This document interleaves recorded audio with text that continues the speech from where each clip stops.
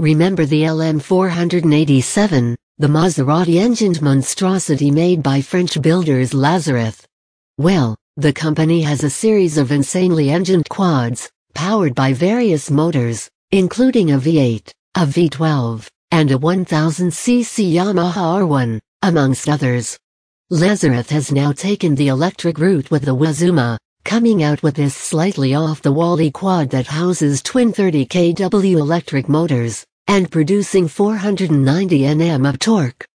Compared to the 611 Nm torque from the LM487, 490 Nm doesn't sound like much, until you realize all that torque is available from 0 RPM, at 0 km/h.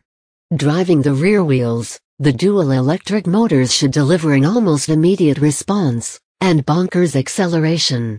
Developed in conjunction with French mecha-tronic company NTN-SNR, more widely known for its mechanical bearing solutions, the e-Wazuma is a prototype built as a technological showcase for its products, as well as Lazareth's design expertise.